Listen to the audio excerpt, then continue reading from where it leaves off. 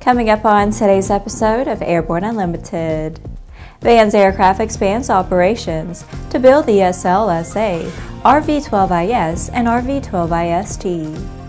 FAA grants TSO authorization to uAvionix for skyBeacon ADS-B out solution. And oldest flying F-22 Raptor flies again.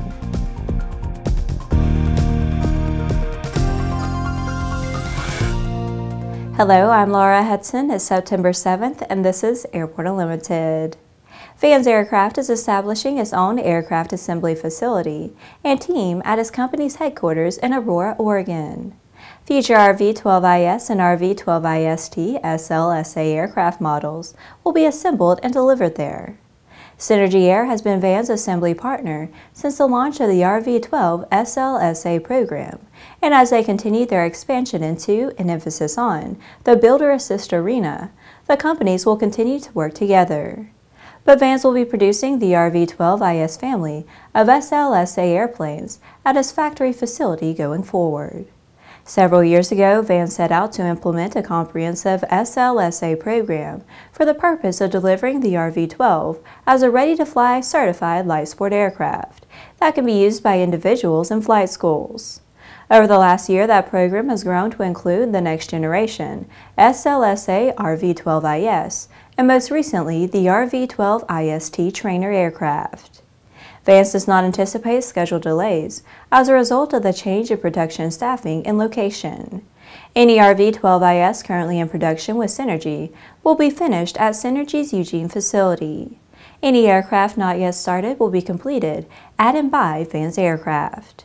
Vans anticipates delivering aircraft that are already on the schedule on or before the estimated delivery dates, previously communicated to individual customers.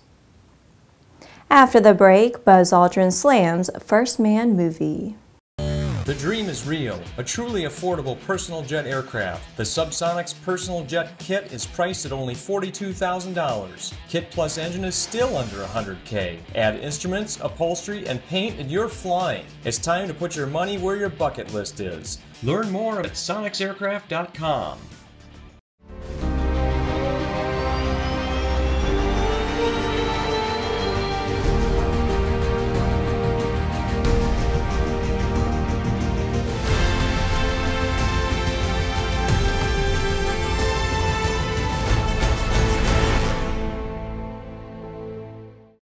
Welcome back. If you have a story suggestion for Airborne Unlimited, Aero-TV, Airborne Unmanned, the AMA Drone Report, our website or podcast, just email to news-spy@aero-news.net. With so much news coming out of the aviation industry, we're summarizing some other interesting stories in a brief segment we call Around the Patch.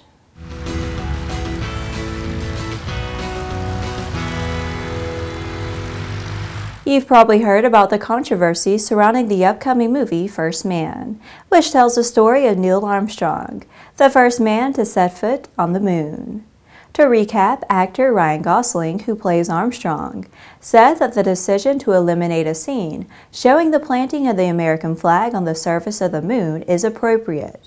Buzz Aldrin, who followed Armstrong onto the lunar surface, thinks otherwise. He recently posted historical photos of the flag planting with a hashtag, Proud to be an American. Paramount Studios has delayed the release of Top Gun Maverick until June 2020. Early production of the movie began this spring and is now set to resume in September. The studio said in a statement that the extra time will be used to work out logistics for presenting flight sequences using new planes and technology. For the third time in a week, Airbus Perlan Mission 2 set a new world altitude record for a glider, this time soaring the engineless Perlan 2 to 76,124 feet, in the process collecting vital data on flight performance, weather, and the atmosphere. The September 2nd flight by pilots Jim Payne and Tim Gardner surpasses even the maximum recorded altitude and level flight of the U.S. Air Force's famous U-2 Dragon Lady reconnaissance aircraft, 73,737 feet, flown by pilot Jerry Hoyt on April 17, 1989. Students in faculty are invited to the 2018 Careers in Business Aviation Day on Thursday, October 18th in Orlando, Florida, during the annual NBAA convention. Each year, NBAA's Careers in Business Aviation Day features a general session featuring an inspirational keynote speaker, followed by a tour of the exhibits, giving students an opportunity to see aircraft up close and ask questions. Well, that's it for today's trip around the patch. Now let's move on to the rest of the news. The FAA has granted TSO authorization to uAvionix for a skybeacon wingtip-mounted ADS-B out solution. The skybeacon integrated solution consists of a total of 5 TSOs. skybeacon has already become popular in the experimental and light sport aircraft categories, and is expected to be hugely popular in the certified aircraft market too, noted Ryan Braun, uAvionix Chief Operating Officer. Its speedy plug-and-play installation provides the lowest total installed cost of ownership ADS-B out solution on the market. The addition of an altimeter late in the certification process introduced a small delay in the certification timeline. The additional component makes the skybeacon able to address a larger range of aircraft, specifically those with an existing Mode S transponder. It allows skybeacon to provide pressure altitude to surrounding traffic and ATC, regardless of the radar coverage, he added. STCs for multiple Cessna and Piper aircraft are expected within just a few weeks, at which point uAvionix will begin shipping pre-orders. The STC data and installations satisfy FAA requirements and will enable subsequent skybeacon installations to be performed on any suitable aircraft, without an STC as a minor alteration.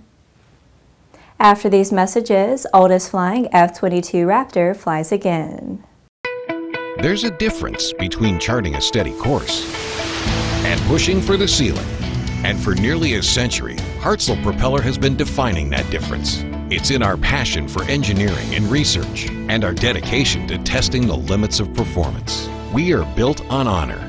We are Hartzell Propeller. Concorde's recombinant gas RG series sealed battery technology produces a high-performance battery with the advantages of being pre-tested and fully charged at the factory. Find out more about Concorde's entire line of batteries at www.concordebattery.com. Concorde, the heart of your aircraft. Welcome back. A phoenix is an extraordinary bird that is born again, rising from the ashes of its predecessor.